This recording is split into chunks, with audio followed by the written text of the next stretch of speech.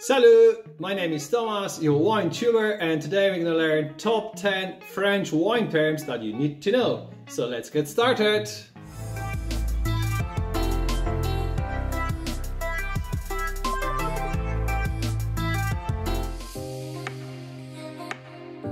Côte, this is our term number one. That basically in French means slope or hill.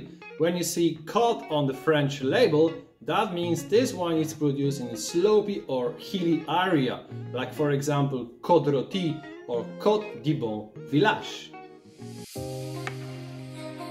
Crémant, this is term number two. Crémant is a sparkling wine made outside of the Champagne region. So the main difference between Crémant and Champagne is that Crémant is aged for 9 months and Champagne for 15 months. So generally speaking, Crémant wines are a fantastic value for money. If you're looking for something extraordinary, in Burgundy they create two new appellations called Eminet, that means the wine has to be aged for at least 24 months, or Grand Eminet, and this wine needs to be aged for 36 months, exactly the same amount of time like vintage Champagne. Term number three, folks, which is cru. Cru, it literally means grove in French, and it's regarding to great site or the great producer. Like for example, in Burgundy we have Chablis Grand Cru or Chablis Premier Cru, which is regarding to the great type of soil, basically great terroir. In Bordeaux, for example, we have Grand Cru Classé, and this is regarding to the great producer, and this classification was established in 1855. The next term that you should know, folks, it's called sur lit, and it's regarding to aging wine on the list, which is basically dead yeast cells. Sounds a bit weird, right? However, it's very important because sur lit wines are lower in acidity, with creamier and richer on the palate. And this particular term is widely used in the Loire Valley, and the best appellation for that is Muscadet, Sèvres and Maine. Blanc de Blanc, which is basically means white from the whites, and this term is widely used in the Champagne region. That means the Champagne is produced only from the white grapes, mostly Chardonnay.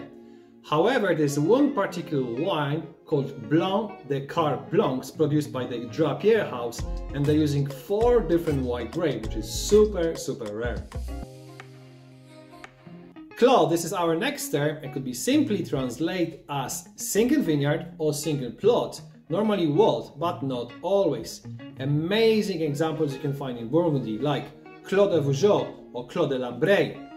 For me, Clos is something like a combination of exceptional soil, exceptional terroir with fantastic microclimate. And folks, if you like to learn the word chateau, make sure you watch this video until the end.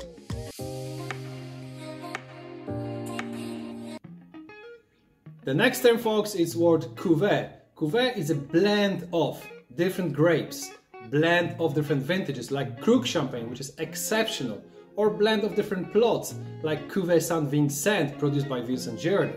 So cuvée is a blend of grapes before going to the tank, before into the first fermentation, because cuvée in French means tank. So I'm sure most of you heard the word chateau, which is literally means castle in French, or domaine. So domaine is widely used in Burgundy and chateau is widely used in Bordeaux, and both terms means wine estate. Term number 9, folks, vieilles vignes, which is basically means old vines. There is no legal definition in France for vieilles vignes. However, when you're having a bottle of old vines, we're expecting wine a bit more complex, more elegant, and normally a bit more expensive. Last term, AOC, Appellation d'Origine Contrôlée, which simply means appellation. So appellation names comes from the villages, like for example Chablis, or from the name of the town, like Bordeaux. Appellation to me, it's like an ID of wine. So appellation guarantees the country of origin, like for example Champagne, it's always French. Region of origin, like Champagne can be produced only in Champagne region. A grape variety, there's 3 main grape varieties in Champagne, like Pinot Noir, Pinot Meunier and Chardonnay.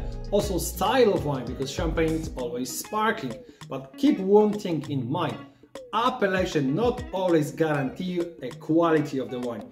If you're looking for good quality champagne, always make sure that you also know the producer. So good producer plus good appellation equal very good wine. Thank you for watching, folks. My next video will be about a term called Corpinat, which is premium Spanish wine produced in Penedès. If you'd like to learn more about Spanish wines or maybe Italian, click on one of those links. Thanks again for watching. Don't forget to subscribe and see you next time.